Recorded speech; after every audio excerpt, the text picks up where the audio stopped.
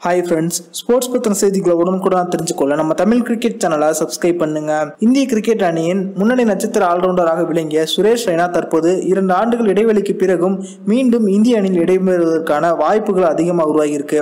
அது பத்தின முழுமையான விவரத்தை பார்ப்போம். இந்திய கிரிக்கெட் அணியில சில காலங்களுக்கு முன்பு பார்த்தீங்கன்னா நட்சத்திர அதிரடி ஆல்ரவுண்டராக விளங்கியவர் தான் சுரேஷ் ரெய்னா. இவர் அதிரடியான பேட்டிங், சிறப்பான ஃபீல்டிங், அவ்வப்போது பாட்டம் பவுலராக செயல்பட்டு விக்கெட்டுகளை வீழ்த்துவது என்று ஒரு கம்ப்ளீட் ஆல்ரவுண்டராக இந்திய அணியில வலம் வந்தாங்க.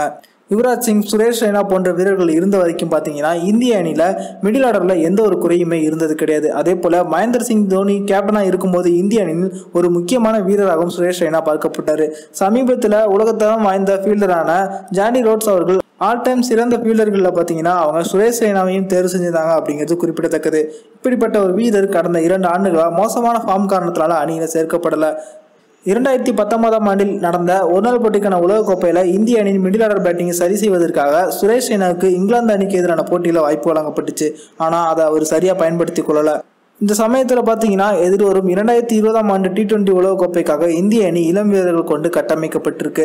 இதில் ஸ்ரேயஸ் ஐயர் தன்னுடைய 4ஆம் இடத்தை நிரப்பி ஒரு வலுவான வீரராக உருவாகியிருக்காரு. அதற்கு அடுத்தடுத்துல பார்த்தீங்கன்னா ரிஷப் பண்ட், மணிஷ் பாண்டே அப்படின்னு எந்த ஒரு வீரருமே ஒரு சரியான ஆட்டத்தை வெளிப்படுத்த கிடையாது.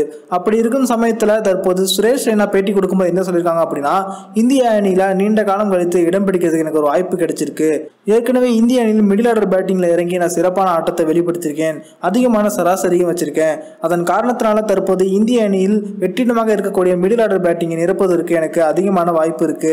அதே போல தொடர்ந்து உள்ளூர் போட்டிகளில் சிறப்பான ஆட்டத்தை வெளிப்படுத்தி கண்டிப்பா நான் இந்திய அணியில இடம் பிடிப்பேன். அதுதான் என்னோட அடுத்த இலக்கு. அதே போல 2020ஆம் ஆண்டு நடக்கும் 21 போட்டிக்கான உலகக்கோப்பையில நான் கண்டிப்பா இந்திய அணியில இருக்கணும் அப்படின்னு சுரேஷ் ரெய்னா அவர்கள் பேட்டி கொடுத்திருக்காங்க. இது அவருடைய ரசிகர்களுக்கு ஒரு பெரிய சந்தோஷத்தை ஏற்படுத்தியிருக்கு. இந்த வீடியோ உங்களுக்கு பிடிச்சிருந்துச்சுன்னா லைக் பண்ணுங்க, ஷேர் பண்ணுங்க. நன்றி.